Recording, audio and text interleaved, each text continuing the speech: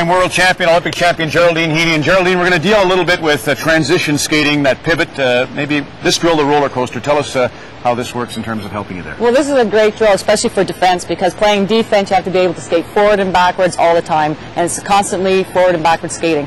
So when you're skating up, I think the most important thing is the flipping of your feet. So if I'm skating up to this pylon here or up here, you want to be able to turn your hips and push out, and you want to have only one crossover through and get back straight skating, because if you do 3 or 4 crossovers, you're only taking up more ice, therefore your gap will just become wider and wider. Okay, so Geraldine's our defenseman. I'm going to be the forward. I have to snake around the pylons with the puck. Geraldine will be going forward, backward, tracking me, keeping that gap tight the whole time.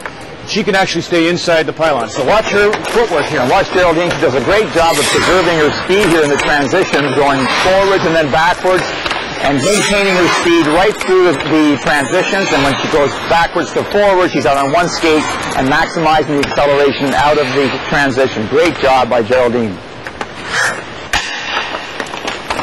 Wait till you go on the second cone and then you're in. Get right up to the pylon, right up, one crossover and straight back.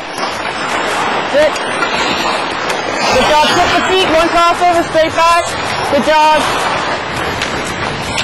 One crossover, straight back, heads up. That's it, good job. Good job. No happy feet. One step back and then go. cbc.ca/thinkhockey for more.